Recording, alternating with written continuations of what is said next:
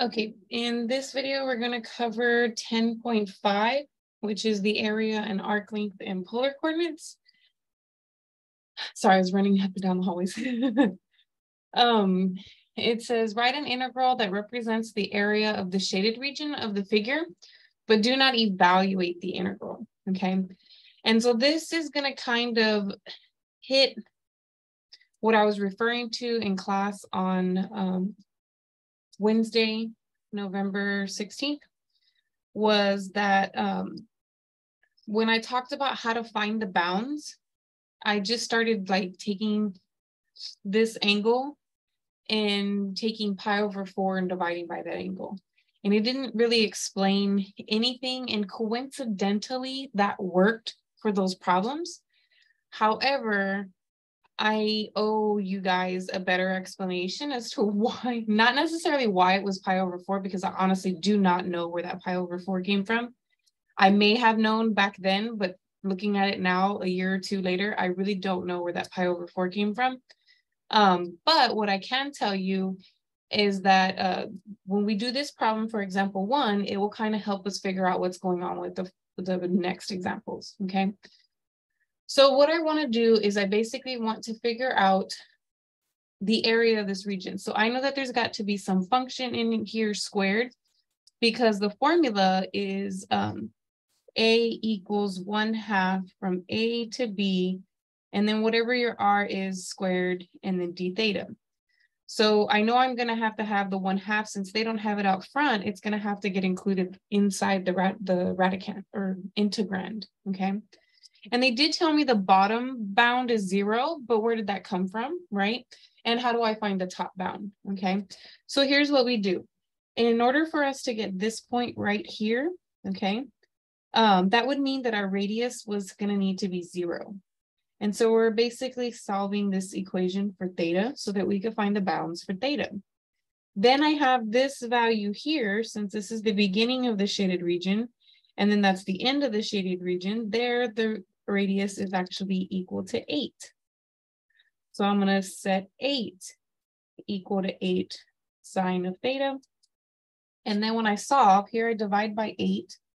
I'm just solving this equation. And then over on the other equation, I'm going to divide by 8, but I get 1.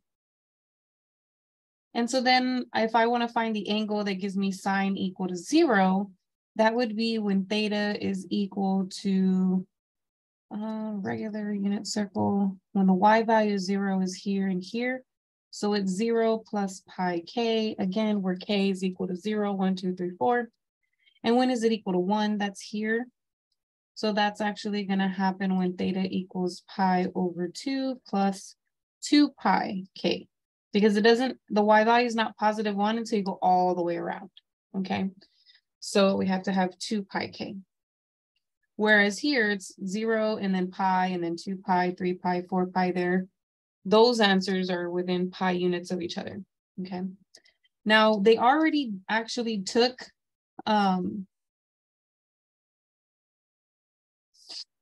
they already took this one. They already, like if I let k equal 0, then I get one answer as theta equals 0 and theta equals, I would have pi over 2 plus nothing, which is just pi over 2, okay? And so then when I get that, it does give me that the lower bound 0, and I found the upper bound, which is 1/2, okay? So it's going from 0 to 1/2. So I do know what would go up there, and it should be a pi over 2. Since I already have the 0, and then it would be pi over 2.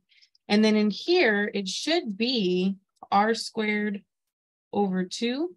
So in my case, that would be 8 sine of theta squared over 2, which is 64 sine squared theta over 2, which is actually 32 sine squared theta, okay?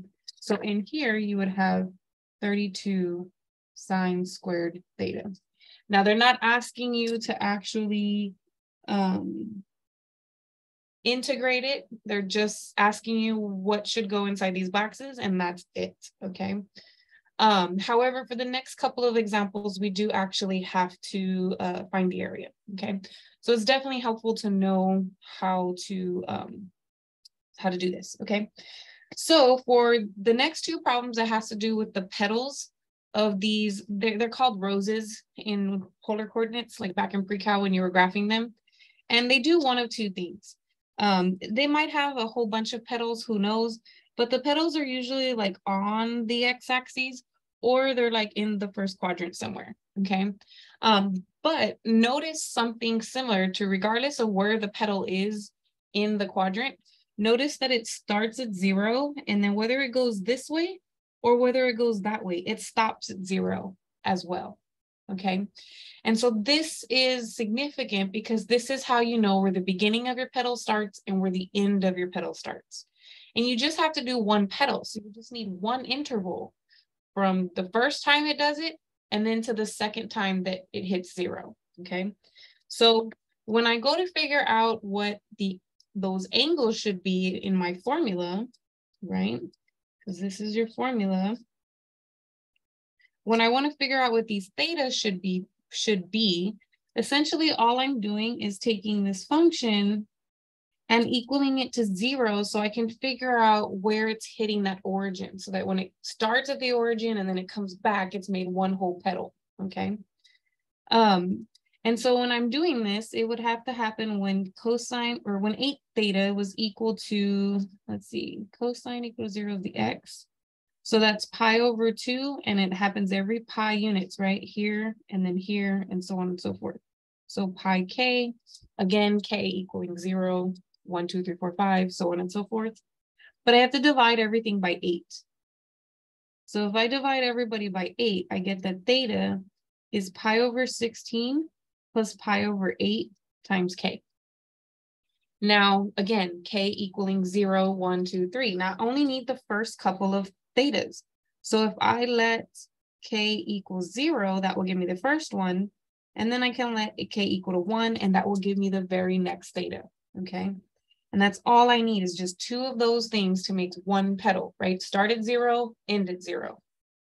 So if I let k equal 0, then I'm just going to have pi over 16.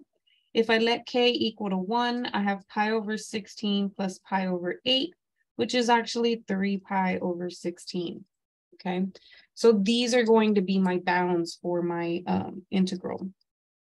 So the first one happens at pi over 16, the second one at 3 pi over 16. And then r is cosine of 8 theta squared, d theta. So I'm actually going to convert that, since it is cosine squared. We have to use the power reducing formulas. Remember that from chapter 8. So this is going to be 1 plus cosine of double the angle, so 16 theta over 2. And I can kick this 2 out with the 1/2 in the front. And I will have this integral .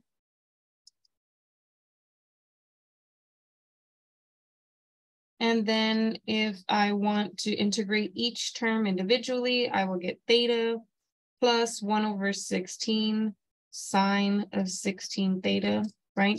The derivative of this is cosine 16 theta multiplied by 16. So this would cancel that 16 and get me that 1 coefficient. Just going backwards, right, to check my integral. You could also use u substitution, and then that's where this 1 over 16 will come from. But I have to evaluate it at my bounds. So when I plug in 3 pi over 16, oops, I get sine. This 16 will get canceled with that 16, so I just have 3 pi. And then pi over 16 for theta plus 1 over 16 sine. Again, that 16 will cancel, and I'll just have sine of pi. Now, on the unit circle, if I look at the unit circle, pi is here, and 3 pi is in the same spot, okay? Not over here. And in both of those cases, the y value there, because sine is your y value, the y value at that spot is 0. So this is 0 and this is 0. So essentially I end up with 1/4 3 pi over 16 minus pi over 16, which is 1/4 of 2 pi over 16, which is actually equal to pi over 32. And so this is the area of that one petal.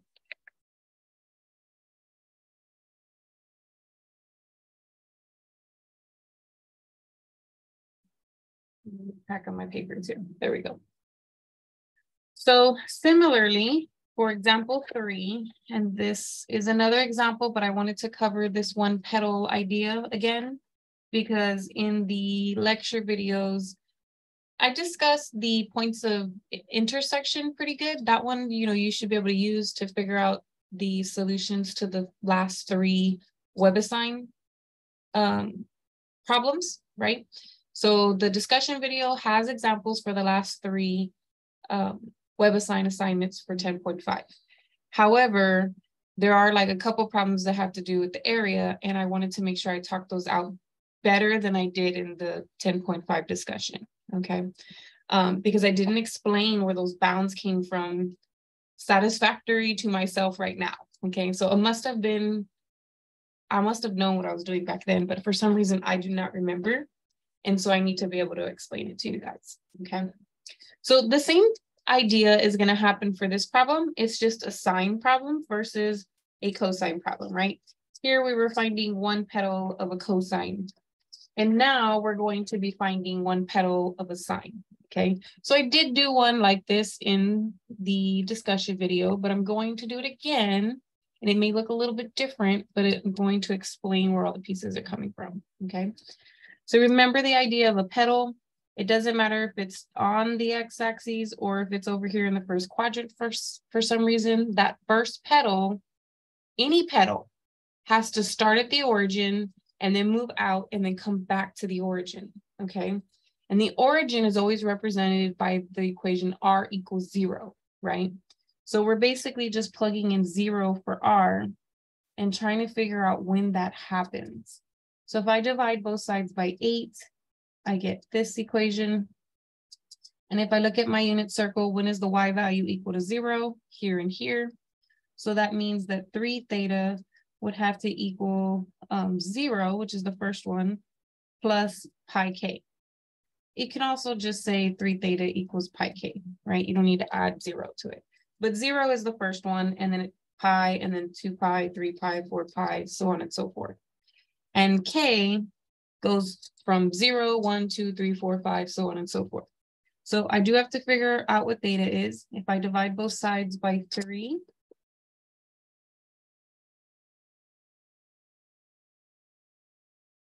I'm just making sure I was recording. I don't know why I doubted it for a second. I get pi over 3 times k. And so then to find out when that happens the first time, we're going to let k equal to 0, and then we'll let k equal to 1. So if I let k equal to 0, I have 0 times this, which is just 0.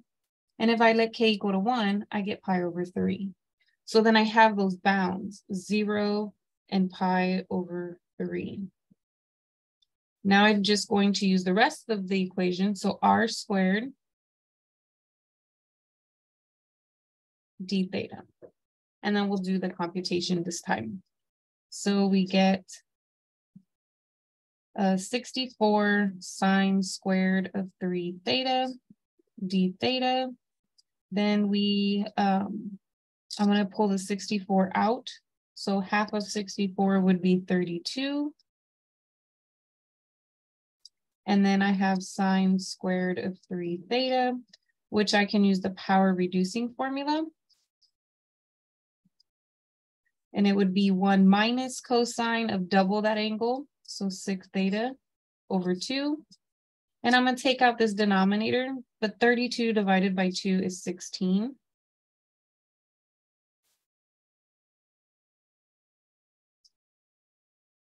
Okay, now remember that the integral of 1 d theta is theta. The integral of cosine is negative sign. So this negative and then the negative sign will turn this into positive sign. But then because of the u sub, I actually have to divide by 1 over 6, the derivative of the angle. And I definitely need to evaluate it from 0 to pi over 3. So I'm going to have 16 pi over 3 plus 1 over 6 sine. 6 times pi over 3 would give me 2 pi. And then minus 0 plus 1 over 6 sine. 6 times 0 is just 0. Now remember, the sine of 0 is 0 and the sine of 2 pi is 0. So these are gone. And I have 16 times pi over 3 minus 0, which is just 16 pi over 3. And so this is the area of one petal, okay?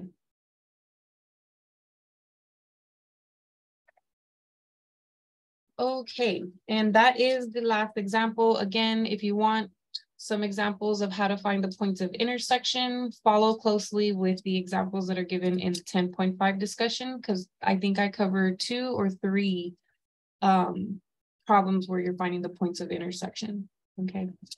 Other than that, if you guys have any questions for me, just let me know, just text me, remind. I will be available until I see you guys in person again or on Zoom again. But just keep in mind that you can always text me. Just send me a picture of what you're working on. Send me a picture of whatever you've done so far or tried to do or thought to do. And then we can go from there and I'll be able to guide you through the problem, okay? But if you guys have any questions for me, please text me and let me know and I will definitely reply and answer them. Other than that, you guys have a great day and I will see you later.